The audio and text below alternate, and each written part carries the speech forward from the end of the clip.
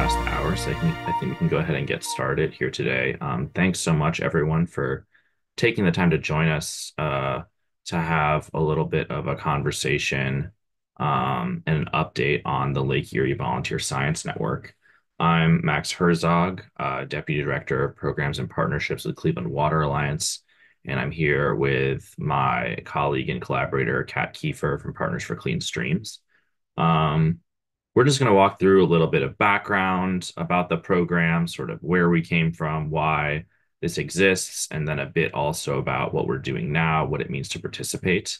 Um, I'll say up front, we are currently looking for additional collaborators to come and join the network. So if that's something that you're interested in doing, hopefully we'll lay out here a couple of ways that you can do that. And our goal is to have, at least 10, 15 minutes or so for Q&A at the end. But if you have questions that come throughout, feel free to drop them in the Q&A sort of spot here. It is distinct from the chat. So if you go into your bottom toolbar, there is a Q&A specific little option. If you do drop it in the chat, we can look at those as well, but we'll go to the Q&A first to um, to look at those questions. So if you want to get yours answered first, if we get a bunch, we'll go to the Q&A first.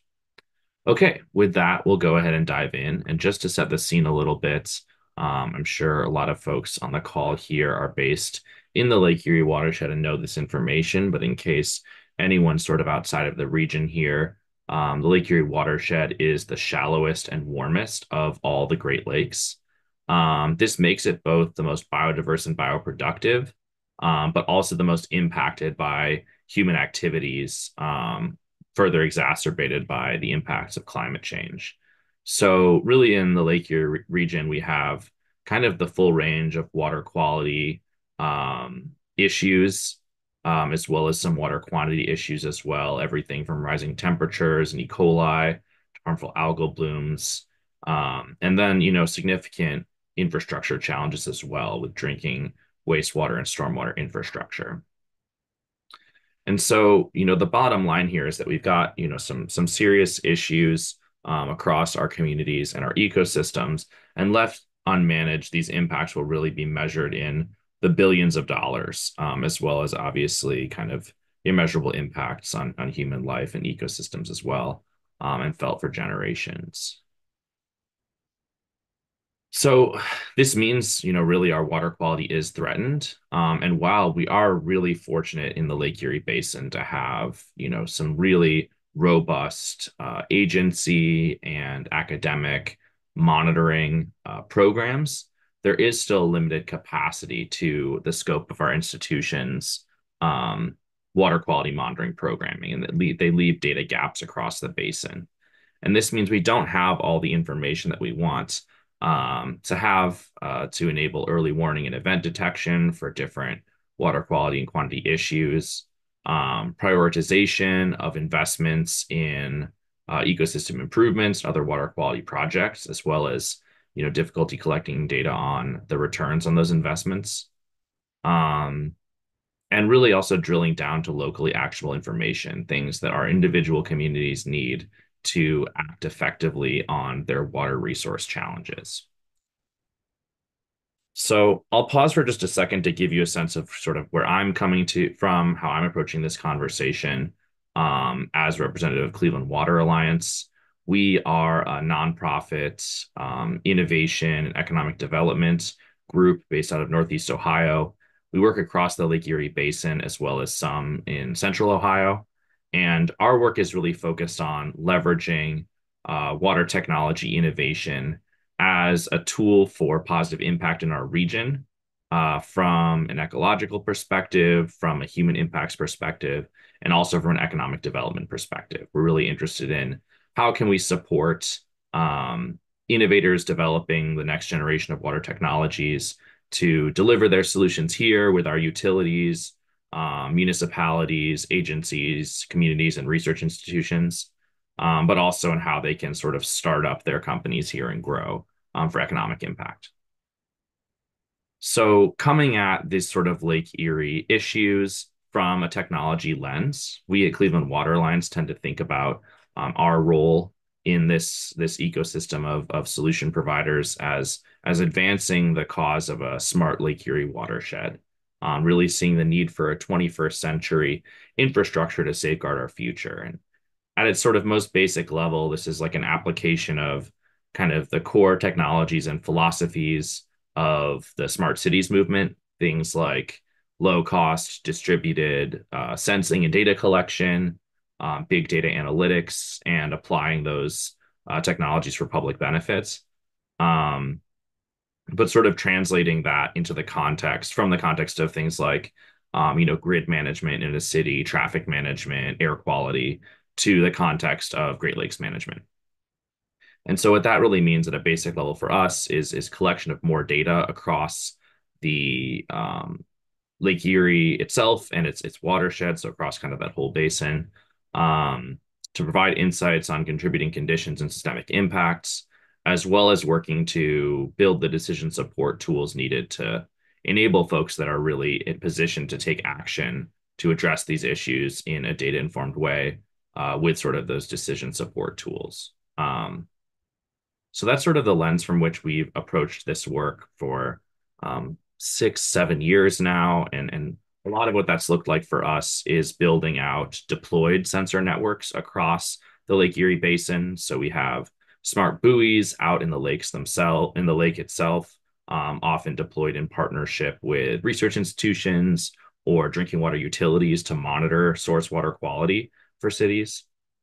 We also have shoreline and harbor stations deployed with marinas and agencies and cities, looking at things like storm surges, weather, and these sort of other sort of coastal impacts, as well as stations deployed up in the watershed, looking at water quality, potentially from polluters, from construction, et cetera, as well as storm and flooding impacts in that space.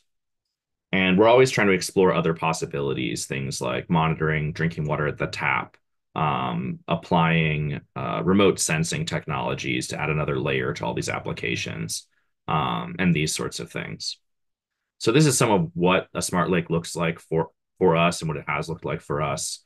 But through this process, we've really been trying to explore what other assets exist. We have a lot of these really excellent research and agency monitoring systems. We have these new smart systems, but what else can we tap into as the Lake Erie Basin to work to fill some of these critical data gaps, particularly at the local level? And what we really came to as sort of an answer to this question is that people are really ready to take action. Residents across the Lake Erie Basin, really across the Great Lakes and beyond, are really feel a strong connection to their local water resources, whether it's because they grew up, boating or fishing on the lake or on the rivers, or just, seeing these resources as a backdrop to their lives.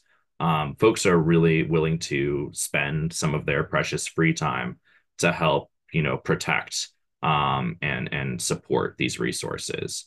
And so there's really a wealth of these volunteer-driven water quality monitoring programs, generally focused on monitoring streams and rivers running into Lake Erie, sometimes on beaches as well, as an effort to support data-driven water resource management in their communities.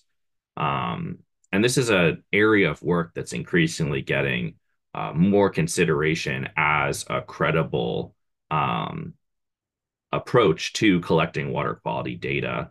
The International Institute for Sustainable Development talks about it as a cost-effective and rigorous method to collect medium and long-term water quality data at the watershed scale. So there really is a niche that these groups fill that uh, has the potential to really start to address some of these challenges.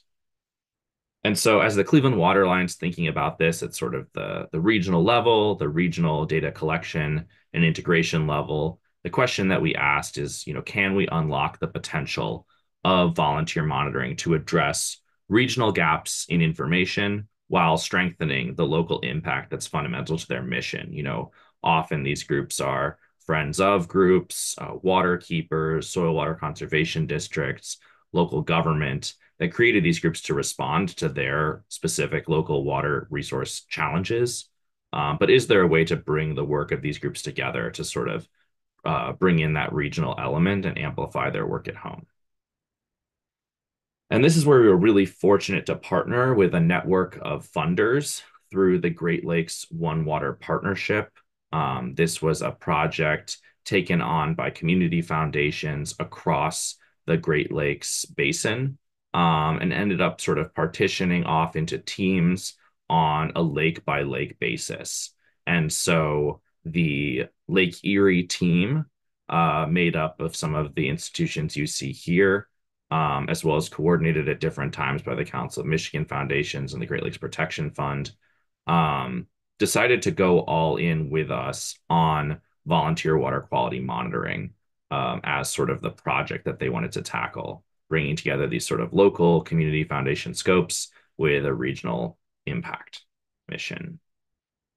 And the result is the Lake Erie Volunteer Science Network. We started with partnering with groups in the individual communities you see on the map, but it's grown over time. I think we now have about 18 different participating organizations, most of which I believe you can see here on the screen. There's a huge diversity of the types of organizations involved, and the common theme really is mobilizing local residents to monitor water quality. So what has it meant for us to, engage with these local groups in a regional network and create the conditions for collective impact, for them to work together to, create outcomes that are greater than the sum of their individual parts? Um, this is sort of made up of three key components for us. The first was funding. It was really transformational for us to be able to bring funding from GLOW to the table to say to each of these individual groups, hey, we will pay you to come to the table and have these conversations about what it would mean to collaborate together. This funding enabled us to pilot a couple of different modes of engagement over the first couple of years of the network. Piloting different water quality monitoring technologies, standing up a shared data platform, developing educational curriculum for high school students. And throughout this process of sort of testing out these different modes of collaboration, whether it's advancing technical innovation or education, we continue to have conversations as sort of a community of practice about what sort of elements were really exciting the local groups. Where did they want to go with this? And listening to those voices really by, I'd say, halfway through year two, towards the end of year two, we heard a consensus really around where folks wanted to go, which is this idea of standardizing their methods for increased credibility of the data, as well as the capacity to align for greater collective impact. So thinking about what it means to adopt the same data collection, management, analysis, and reporting practices across the network, both so that documentation exists to show that the data is highly credible, and so that the data from individual groups is comparable, and sort of more importantly, integratable, being able to be brought together into a single data set across the Lake Erie Basin. And so, in pursuing this sort of goal, we were very fortunate to work together with the Water Data Collaborative, a national nonprofit that brings together agency folks, researchers, and volunteer water quality monitoring experts to advance sort of this goal of credible, volunteer, community-driven data. And we worked with them through this sort of study design process to identify what are the shared goals of these individual groups? What monitoring purposes are they pursuing? What are the intended data uses, data users, and desired outcomes that they are seeking? And by working through this process on individual basis with each participating group, we were able to see where is there overlap between our participating groups. And from that, actually develop a shared study design that we call the Lake Erie Baseline Assessment Framework, or LABAF. We have a pretty extensive set of standard operating procedures around this, but at its most basic, the LABAF protocol brings together groups around the shared purpose of screening baseline conditions and trends in the health of Lake Erie watersheds. And the intended outcomes and impacts of this are really to support participants in addressing their own local water quality concerns with highly credible water quality data, to provide a regional assessment of Lake Erie streams over time by bringing together data from all these different groups into one analysis, to identify potential problem areas for future investigation, looking at where these sorts of trends and baseline conditions seem to be continually impacted in terms of water quality. And then really the last goal is to demonstrate the network's capacity to fill regional data gaps and show that these groups together really can build a regional monitoring network. So just to give you a sense of kind of the core activities that participants engage in on an annual basis with the program, data collection is obviously a huge part of it. Our field season runs from April to October, and groups are expected to collect at least one standardized water quality sample at one station every month throughout the monitoring season. We do have a couple of groups, I think maybe just one right now, that does that sort of bare minimum. But that participation scales directly. So we have groups that are monitoring as many as 40 or 50 sites using this baseline. We have a couple of groups that are monitoring more than once a month, as Kat will speak to in a moment about the work in Toledo. But this is sort of the baseline that we want to make sure is accessible to groups with a variety of capacities. Then we have sort of a required protocol for data entry. All of our groups use the Water Reporter data platform provided by a nonprofit data shop, The Commons, out of the East Coast. This platform is really great because it enables us to have our standardized inputs programmed in. It allows our groups to very easily create maps and visualizations of their data to be embedded in their websites. And the Commons has also worked with us to build a custom data analysis widget that allows our groups to not just visualize, but analyze their data in a standardized way. We also ask groups to engage in standardized QA/QC and data validation practices, both at the moment of collection and at the end of the field season when all of the data is being cleaned in preparation for analysis.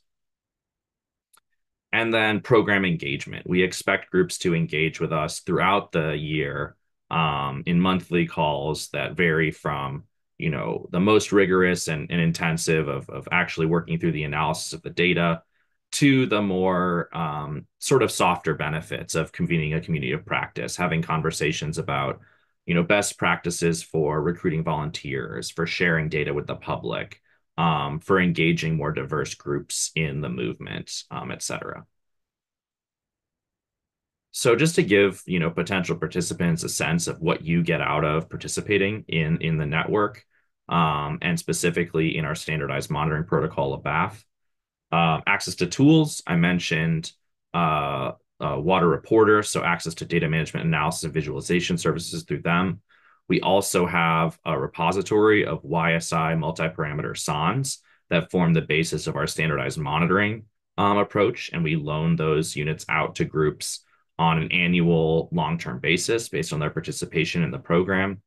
We also have a written SOP and a bunch of supporting documentation that provides sort of the written backbone of our study design. We also provide technical support, so trainings on all the tools that we just mentioned, a facilitated annual process that walks groups through everything from sample collection to data analysis and reporting. And then also as needed technical and program support, both through our technology vendors, but also through the network. We have groups involved in this, the network that have been doing this work for over 20 years, have really deep experience. And so it's been really excellent to be able to tap into their experience for some of our newer groups to get that support that they need to be successful. And then finally, the actual results of the monitoring, we think is a really big value for our participating groups. Having validated data analyses, messaging, and outreach products that are ready at the end of every year to either make local decisions or communicate to local stakeholders. Connection to a network of peers and collaborators for other opportunities for collaboration, as well as, again, that sharing of best practices. And finally, a contribution to a regional movement for greater collective impact. We've really found this to be a great motivator for participants as well as their volunteers. And it's sort of this generating of momentum around this work at the regional level that's starting to unlock some of these larger scale opportunities that we'll speak about in a moment here. So just to give you a sense of what this looks like on an annual basis, we have our field season, as I mentioned, April to October, when folks are doing standardized data collection. Then we have our analysis and reporting phase from October to March, where we have individual groups complete analyses of their data. We then do a collective analysis of the data at the Lake Erie Basin level, and then actually compile a standardized report, and then a more summarized sort of overview document that we release in March. We also engage then in a program evolution process where in the late winter, early spring, we have groups evaluate the program. And then throughout the field season, we work to evolve those standards and our practices to better meet their needs and continue to improve the project. And that sort of then feeds back into the field season. So just to summarize, what have we built at the regional level? We have now a network of 18 local groups that are committed to this standardized approach. We have technical support, everything from data infrastructure and sampling tools to actual support with analysis and reporting. We actually have 3 working groups, our standards working group, our steering committee, and our equity and justice working group that engage both our participants as well as external partners, agencies, municipalities, researchers, et cetera, in taking on sort of additional responsibility to lead and advance the development of the network. And then we've actually transitioned to post-GLOW operations with minimal disruption. We now have these participant groups engaging on a volunteer basis because of the technical and program support that they get and the value they get out of participating in the program, as well as the time that we at Cleveland Water Alliance are still investing to coordinate the network. So that's a bit about, the Volunteer Science Network and LaBAF at the regional level. And I'd really like to hand it over now to Kat from Partners for Clean Streams to drill down a little bit into the local picture in Toledo to give you a sense of what implementation and participation looks like for a participating community. Kat? Hi, everyone. I'm Kat with Partners for Clean Streams, as Max said. So this is kind of like a case study you can think about. And then we'll get even more in depth with some data for you to see also. But what's really neat about, as Max already said, about the Lake Erie Volunteer Science Network in LaBatt is that it provides this really robust framework that you can plug your local groups into. So we at Partners for Clean Streams, our mission is really centered around clean, clear, and safe water. And a huge part of that is in our name, Partners for Clean Streams. We try to harness the groups and the people who are already active. Again, the idea of the power that's available just in different community members who are willing to plug in and get involved and help out with this stuff. So that's what we've kind of done in Toledo with our group CWAT, which is Community Water Action in Toledo. You can see we have a bunch of different partners involved. So at PCS, we're sort of at the center of that, coordinating this collective.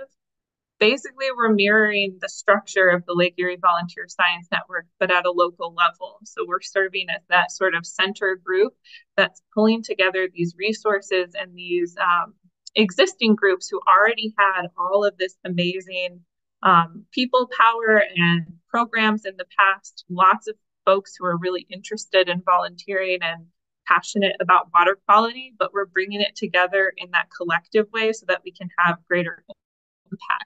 So we work with Toledo Metropolitan Area Council of Governments, TMACOG. We work with the Toledo Zoo, Metro Parks Toledo, obviously Cleveland Water Alliance, and then our funding through the Greater Toledo Community Foundation. If you wanna, yeah. So program overview. This work sort of really kicked off in 2022, where we focused a lot on building a framework. And I think that's really key for any groups who are wanting to get involved here. as Max mentioned, a really neat part of this program is that there is this existing network with folks who have been doing this work for a long time. And they can serve as mentors and really jump in and help out. And we were really thankful to have that support as we built our program. But a key piece of what we did is focus a lot on getting to know our local partners, so all those groups that I just mentioned, and trying to figure out what they really needed. So not just coming in and saying, all right, we need to implement this framework from Lake Erie Volunteer Science Network, but starting out to say, like, what are we already doing? What does your particular community group focus on? So at Metro Parks Toledo, one example would be they do a lot of restoration work. So a key use for the data for them would be, we want to see what stream quality looks like before we start a restoration project and after we start a restoration project, or maybe upstream of that site and downstream of that site. So we could really tailor what our program was doing, not only to the Lake Erie Volunteer Science Network and those larger regional goals, but also to our local goals.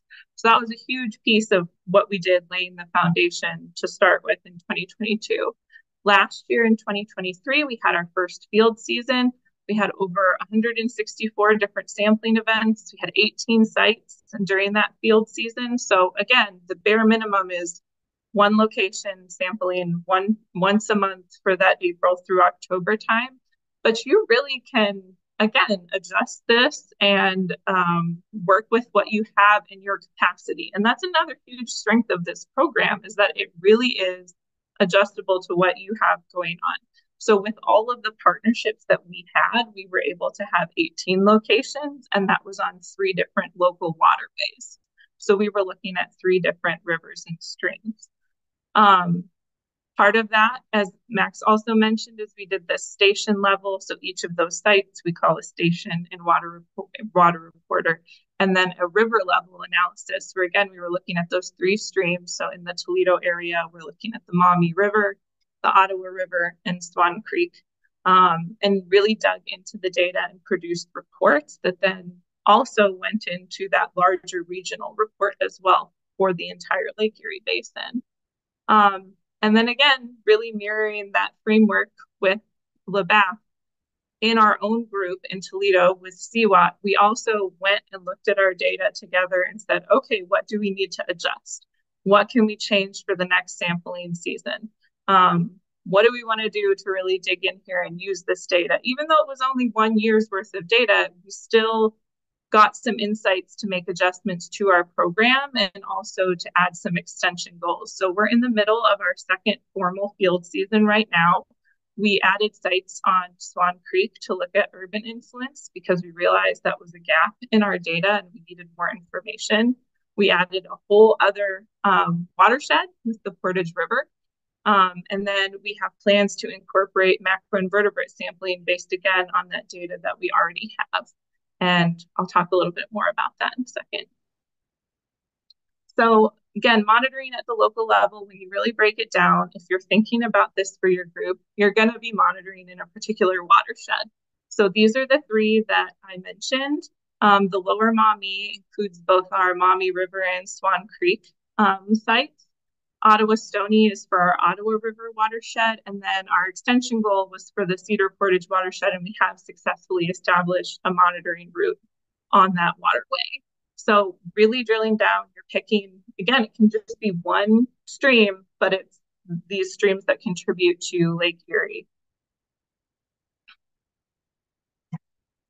And then these are our site locations for 2024. So breaking that down even further, you can see we have our Maumee sites, which are in blue, Swan Creek is in yellow, the Ottawa River sites are in purple, and our Portage River sites are over in red. And again, when you're picking these things, you really can tailor your site selection to your volunteers, your programs, your capacity. It could just be one site. When we were choosing our sites, we really wanted to think about getting that geographical coverage so that we had really, again, good, robust, credible data so we can say what's happening upstream, downstream, and thinking about land use even. Again, making sure we have sites in both the urban and rural areas. Also, those local impact needs, as I already mentioned, it could be something like where you know there is an outflow or there is a pollution issue. Maybe you have a really heavily industrial area and you want to see what's going on there. Or if you are a park district and you are doing restoration work and you want to look at that, you really can choose based on your own local needs. And then volunteer accessibility is huge. We're trying as a network as a whole and also at our local level in Toledo to make sure we are inclusive and accessible with our volunteers. Community science is awesome for that. It's not just about the data, it's about pulling in community members and really mobilizing everyone to be involved in this work. So that's also a piece of what we try to think about here. And then these are some of our volunteers.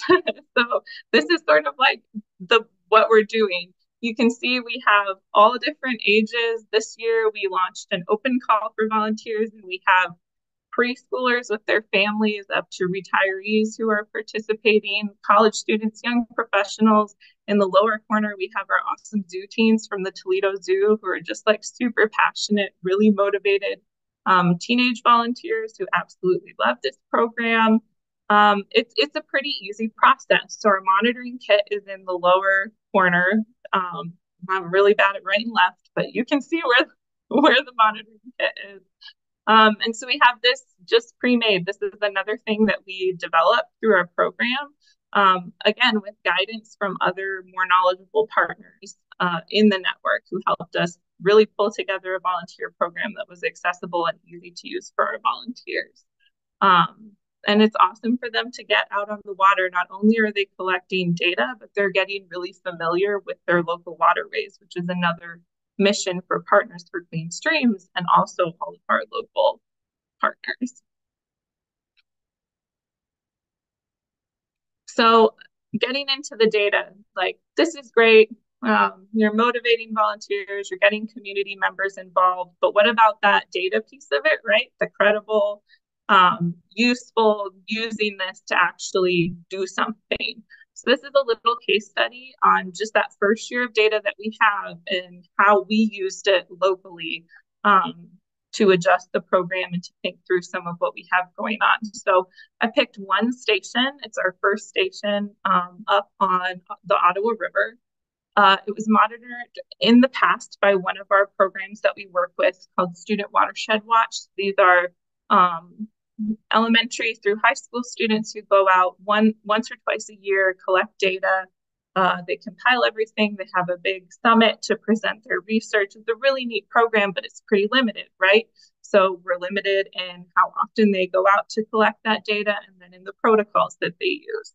So tying in that existing program framework that we already have with LABAF to bring in these more robust scientific standards and the tools that we have access to through Cleveland Water Alliance in this program, we were able to monitor 11 times during our field season using those protocols. So we've increased the frequency of monitoring and the data collection during that time.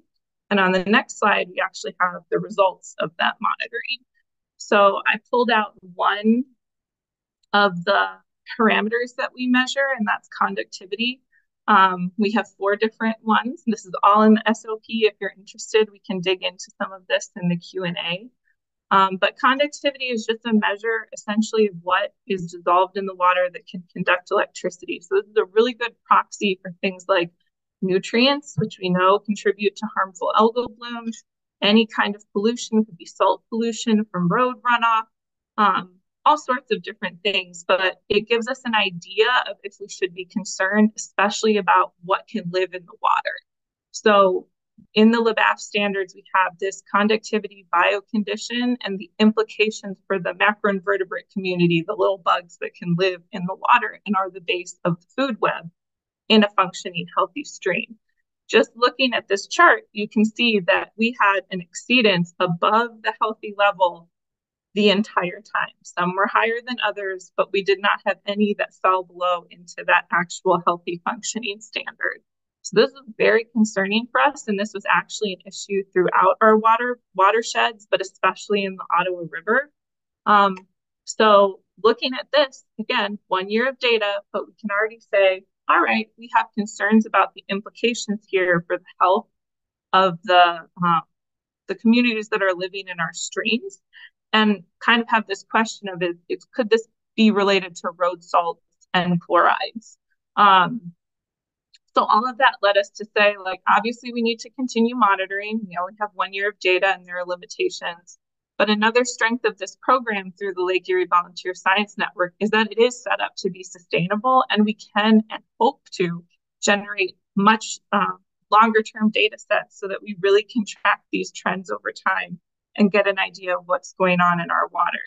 And then we think we want to add biological monitoring. There are implications here for what's living in the water. Let's go out and see what's there. Let's see if that tracks with the data that we're seeing. And then also, we are building partnerships with researchers who are already looking at salinity and chlorides and other pollution issues in these same waterways. So it can lead us to make connections with academics or government agencies or folks who are already doing this work so that we can collaborate and get a better picture of what's going on, which is exactly the point of the whole network, is to take these bigger picture things and really drill down to the local level so that we can make a difference right where we're at. So just summarizing that again, LaBath for us has been a jumping off point. So we're meeting those basic standards, but really extending beyond them to look at local questions and address our local concerns in the Toledo area. And again, harnessing what we already have. We have so many people who are really passionate about water quality, really concerned, especially in the Toledo area. We have a history of the drinking water crisis due to the harmful algal blooms. We all know how important this is. And this gives folks a really accessible and powerful way to get involved in this community science and feel like they're contributing and making a difference. So just that 1 year of data, we already added another watershed. We already extended our partnerships, engaged more volunteers, started to make connections with these other researchers and governmental groups, and we're adding on more things that we're looking at with macroinvertebrates and chlorides. That's just after 1 year. We're really excited to see where it goes from here with this support from the Lake Erie Volunteer Science Network.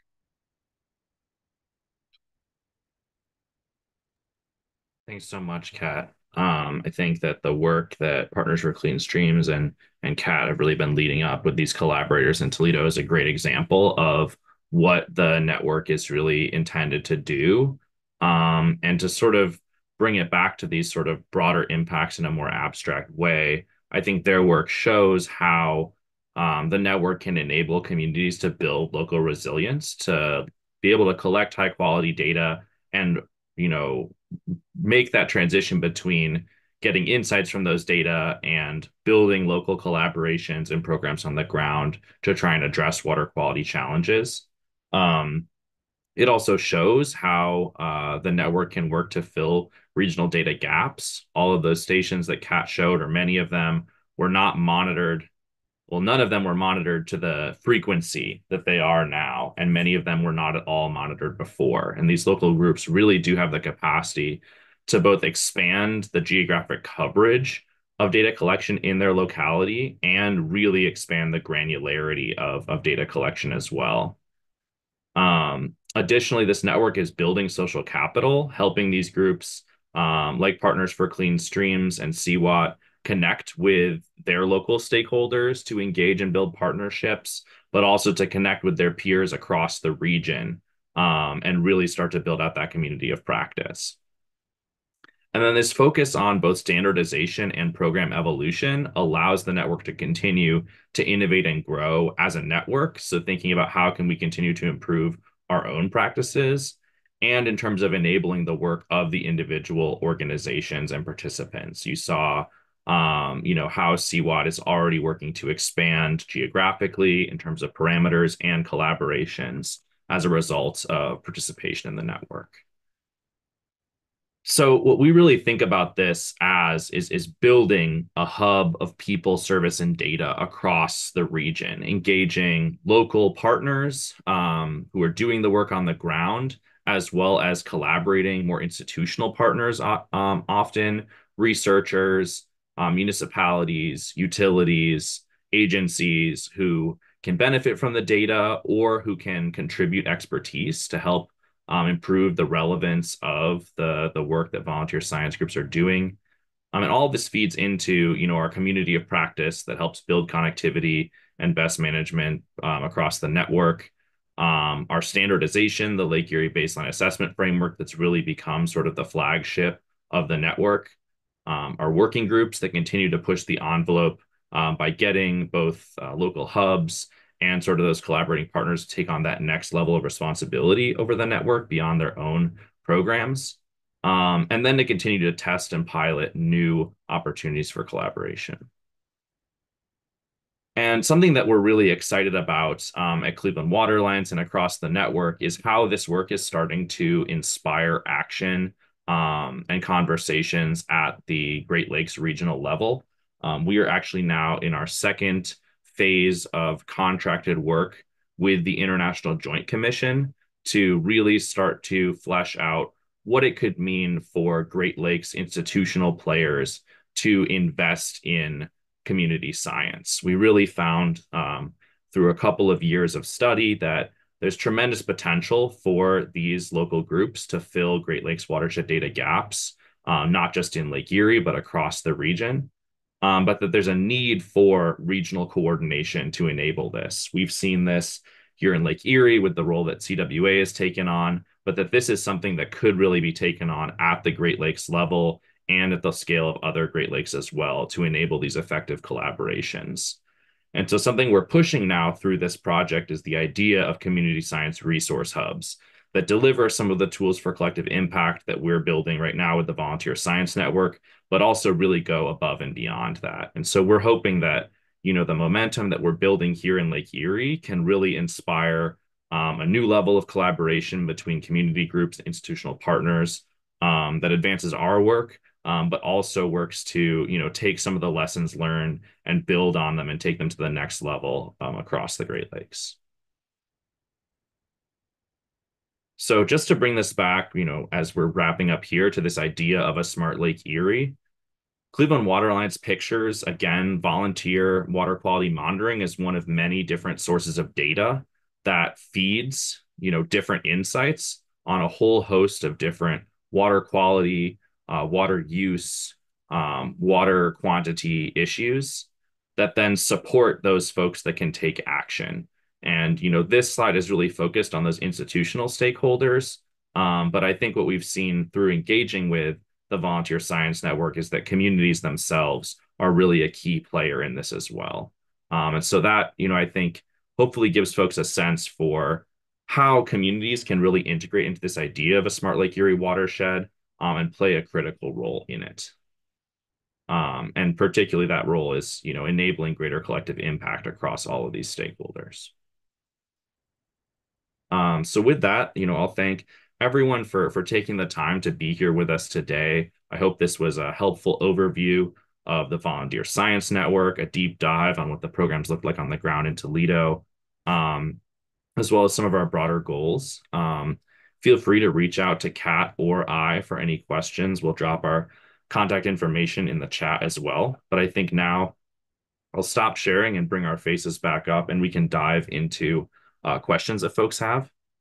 As I mentioned at the beginning, we ask that folks please drop their questions into the chat, or sorry, the Q&A. As in webinar format, you won't be able to speak out loud, and we'll just kind of respond to these questions as they come in. I see that we have one not question, but comment from Caitlin saying that she really enjoyed this and looked forward to connecting in the future. Thanks, Caitlin. We really look forward to exploring collaboration as well. I know I just touched base with Aaron from University of Windsor and Rayon a couple last week, I think. And it sounds like y'all have some really interesting opportunities around community science and more broadly sort of smart lake kind of collaborations. And so really looking forward to exploring those with you. Any other questions, comments folks have at this point? We are wide open.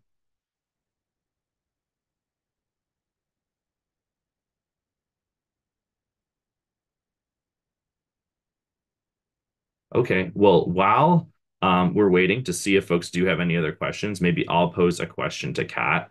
I'm curious, Kat, like what the experience has been like for you, particularly bringing together a variety of different groups involved in this collaboration. A lot of our different hubs across the region are really just one group that sort of spearheads things, sometimes in collaboration with a few others.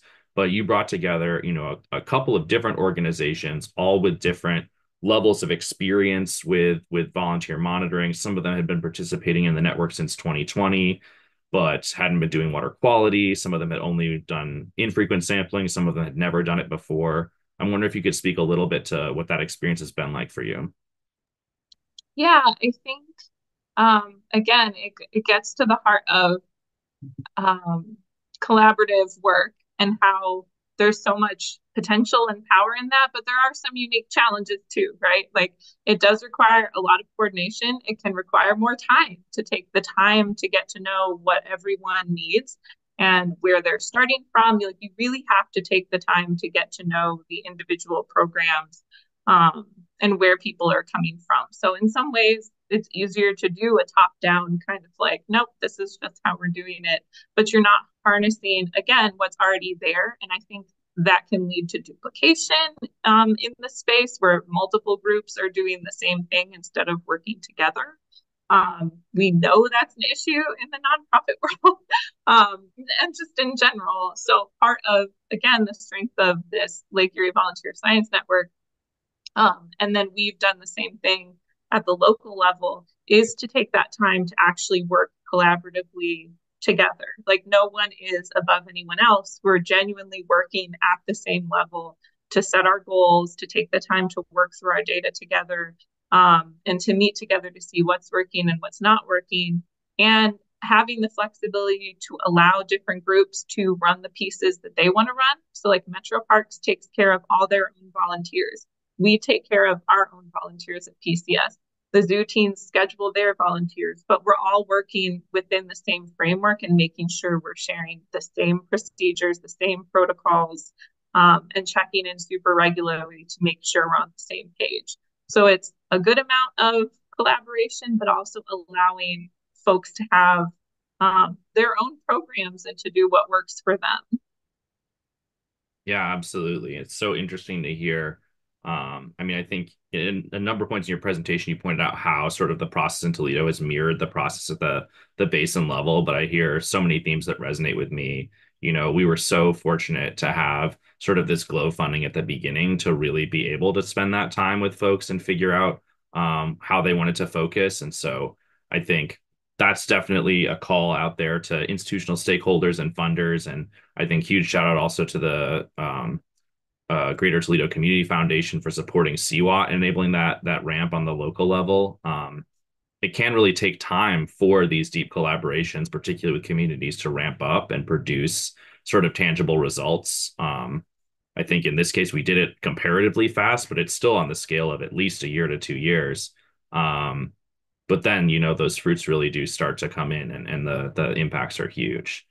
Um, we have a couple other comments here from Chris. Awesome job. Glad to see this both continue to be embedded locally and continue to grow. Thanks so much, Chris. Really appreciate your engagement and leadership with Partners for Clean Streams. Hope to continue to collaborate now that you're at the Lake Erie Commission. Thanks so much for joining us today. Um, another person chimed in here, that we touched on Lake Erie in specific, but was curious about what are the connections to the other Great Lakes, if there are any. Right now, I would say that the biggest connection is this work that we're exploring with the IJC, and this is something that's a little bit more of a Cleveland Water Alliance and Water Data Collaborative project than the network itself is advancing, although we're learning a lot and getting input from the folks across the network throughout.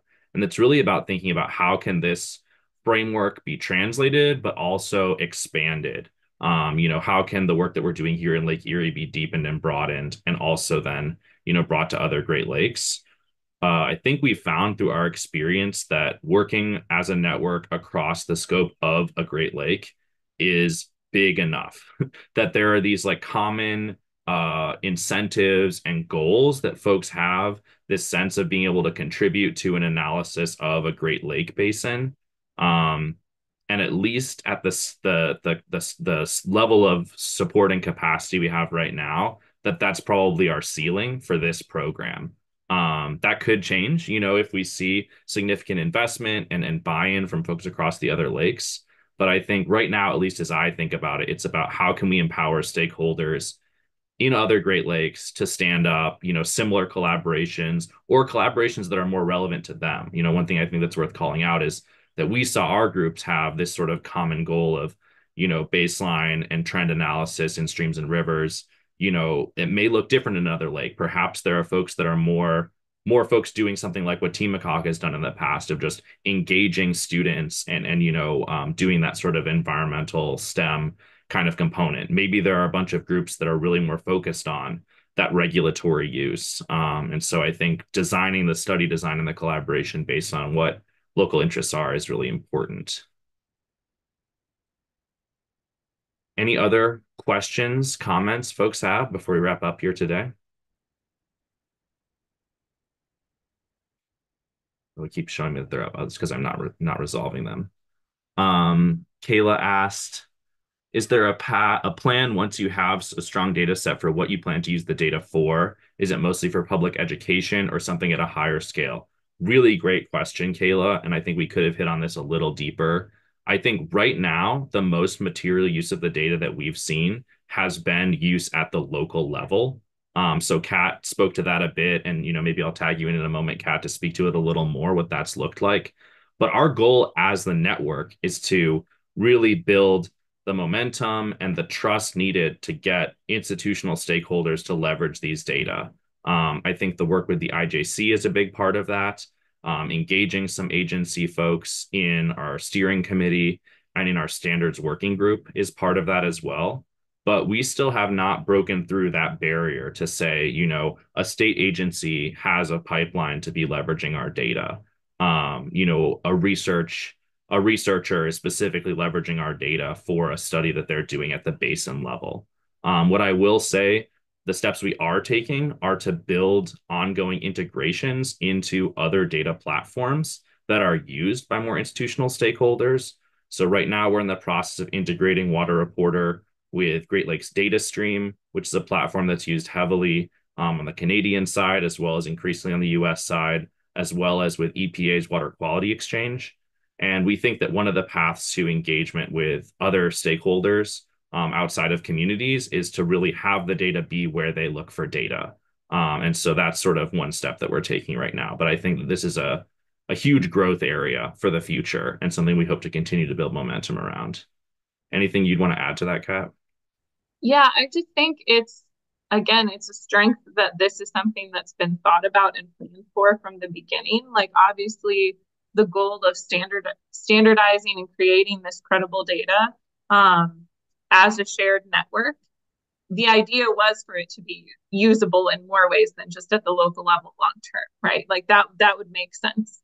But it does take time, and you're going to want to see a data set for a longer period of time. So some of this is just time related, but as Max said, I love that this was thought about from the beginning, and this is built into that iterative work also, where we're constantly trying to think and adjust as the network about what's next and reassessing what we're doing.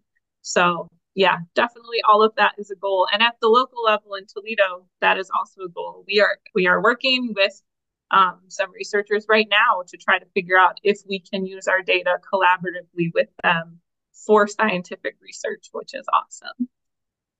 Yeah. And I'll say that, as we're working to develop those partnerships with institutional stakeholders, we have seen some real impactful uses of the data from our local partners. I think Kat talked about how, particular areas of concern have already been identified, which is a real incentive to develop some of these partnerships. We also have groups that actually have, direct water quality project management and installation in their scope. And they've used these data to help inform restoration projects or engage with land managers to talk about best management practices. We have a story from one of our participants of just how volunteers being out in the field helped identify a challenge. Bree Homan out of Erie Saltwater Conservation District talks about how her volunteers went out to a stream one time and said, this stream just smells like poop. And they came back and said, this seems messed up. The Soil Water Conservation District opened up those samples and found that they were extremely high in E. coli, and it turned out a nearby farmer's cattle had made their way, or cows had made their way into the creek, and they were able to rapidly respond, get the cows out of there, clean up the stream before an oncoming storm event, which would have washed all that bacteria into the water and potentially triggered a fish kill. So, collecting these data and even just having eyes on the water is already having, impacts locally. I was thinking of that story too. I It love that always story. it's such a good one. It's so concrete, and it really, I think, also underscores the value of having local residents and community members engaged in this, because they develop context and understanding of what is their site supposed to look like. They show up and they know it does not usually smell like this out here. Something's going on, or flow is usually not this high. This is a concern, or it's not always this turbid. These sorts of things are context really that local folks bring to understanding their local waterways. Um, I think that's a pretty good place to wrap up here. I know we're getting towards the end of our time. I just want to thank folks again for taking the time to be here with us today. I hope it was helpful. Please do feel free to reach out to Kat or I with any questions, or any follow-ups you want to have further conversation on these topics. But with that, I'll thank Kat again for being here with me today, and I hope you all have a great rest of your day.